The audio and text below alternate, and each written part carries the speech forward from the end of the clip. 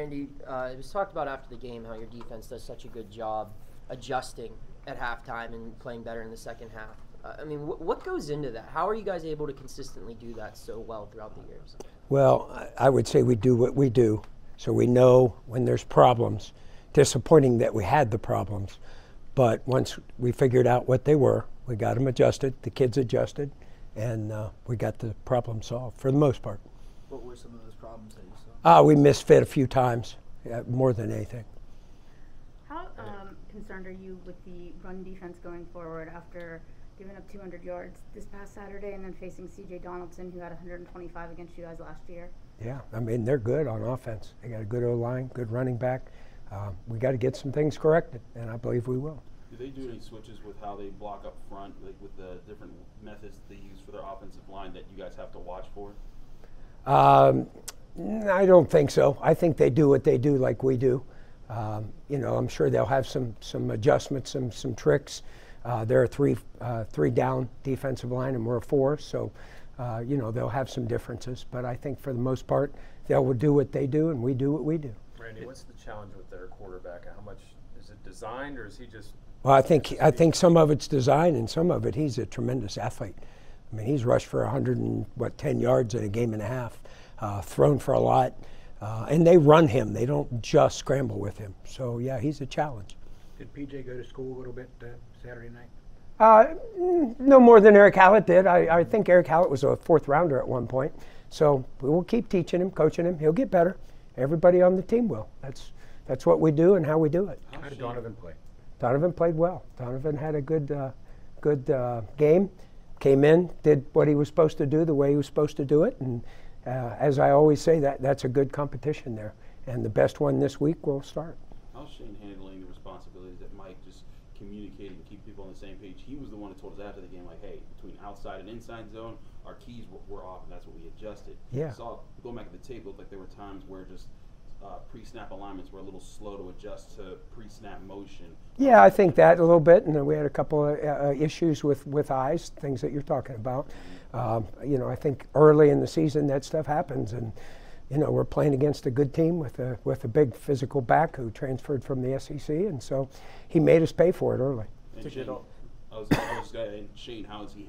Shane's doing good. Shane's doing good. He's an experienced guy. You know, when we come off the field and there were issues, we figured them out real quick because he was able to explain what was going on, what the problems were. To get all that playing time for Donovan, you had Javon playing at the field side.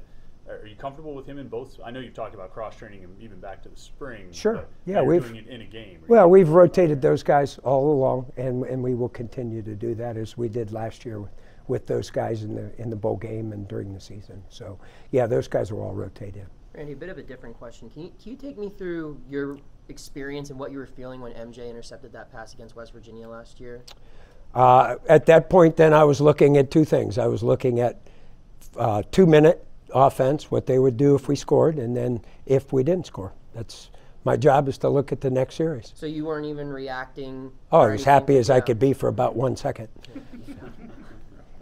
Game was a long way from being over, as you guys know. You deserve more happiness than 1 second. Yeah, well, hopefully this week we'll get one. We saw Devin and David get up. They are now officially the starters. The oars were taken off for DeAndre and Tyler. But what did you see from them that they kind of just got the lone standing as starters, and how have you seen your defensive line work so far? Yeah, well, I think at the end of the day they played the best this week. And at some point as you go along, one guy steps up enough to be the starter. That doesn't mean they're going to play every snap, as you know, but they'll at least run out there the first snap and the first set. With a lot of the issues, I mean, Pat yesterday talked about communication and even over-communication. You talked about the fits. Do you chalk, how much of that do you chalk up to, I mean, you had 6 new starters. I mean, you know, half your defense was new in that game. I mean, did a lot of it just come from first game? A lot usually does, and that's why we just got to keep coaching, and you know, there's no panic. Just keep coaching, doing what we do, the way we do it, and our players will be fine. Is there something you guys have to do to get more turnovers right now, or are you happy with the pace of how you guys have created turnover in each game? Well, not one per game. I don't think anybody'd be happy with that. We do have to get the ball out a little more. We got to create a little more pressure, and we got to get more population to the ball. I think that'll create it. Are you pleased that the defense was able to kind of tighten up in the second half of It didn't tighten up enough. So I would put it that way. You know, if we stop them on that last set and get the ball back to the offense, maybe I'd be a little happier. Randy, how has the bounce back been from a mentality standpoint? Is it a feeling of a rivalry week this week? Oh yeah, it is. But I think as you always do after a loss, is you got to regroup, figure out what the problems are, and get them corrected. And we had a serious practice today. What after the 2 games, how did Bengali and Solomon grade in their assignments and responsibilities and whatnot? They did fine. You know, I think there were plays. Both of them are still figuring parts of it out. We moved Bengali to the boundary, and Sullivan's in, and you know, Sully is also learning. So there's going to be a little learning curve every week, and I think the critical point for those, as anybody that's new out there, is how they do when they learn from their mistakes. If we learn from our mistakes, we'll be a lot better this week. Are you a little concerned about the depth there? I mean, you know, who are you looking for to stand up or to step up behind those 2 guys? Well, we've got Lovelace is out there. We've got, let's see, I'm trying to think of who else. Yeah, Nick Lappy's out there. And then we can always move Shane back outside if we have to at the end of the day.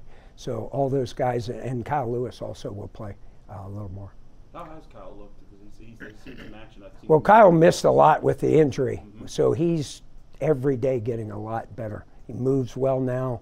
It's just getting reps, get him seasoned, ready to go. Your pass rushing reputation is something that you have to deal with, I guess, because the teams do anything different to try to protect the passer because you guys have been so good at it over the years. I think there's times that they'll maximum pro it, you know, to Does throw the Cincinnati ball. do that? Some, you know, everybody does. But it's my job to figure out how to get him to the quarterback. What do you do then? Well, I'll tell you after the game.